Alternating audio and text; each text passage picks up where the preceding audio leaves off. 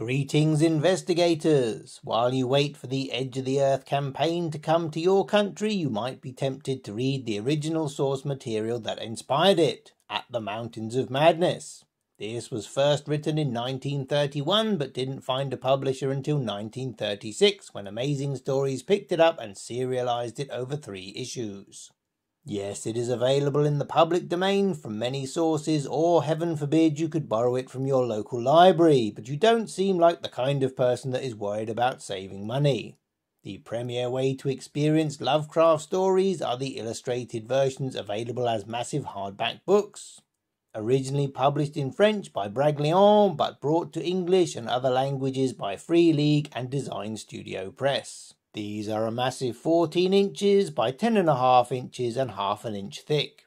Here are some regular games and books to give you a better idea of the sheer scale of these epic volumes. Do check your bookshelves before purchasing. Each comes with a dust jacket, which, as there is no page ribbon, is handy for using as a temporary bookmark. And when we say illustrated version, we really mean it, as each page has a massive fully painted vista that runs behind all the text.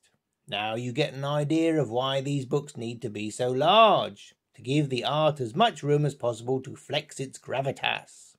At 64 pages, this volume will be over all too soon, and the downside is you will need volume 2 in order to conclude the story in another 64 pages.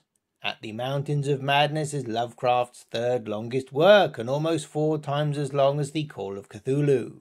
So, splitting it into 2 parts definitely makes sense from a publishing point of view, particularly as each illustration is painted by the same artist.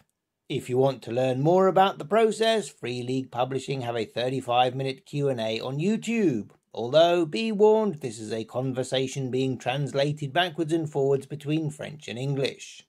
If you want maximum detail about this book, watch our comprehensive teardown of the original French edition of Volume 1. Volume 2 is just the same, but there is no guest written forward and the biographies are identical. We don't want to show you too much, as the pictures will definitely give away story spoilers.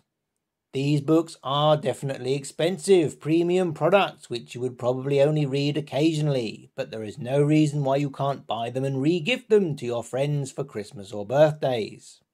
None of ours came shrink-wrapped, so who is going to know? This makes you look super generous. And we hear a rumour that the next volume could be the Dunwich Horror, which would be a real treat for Arkham fans.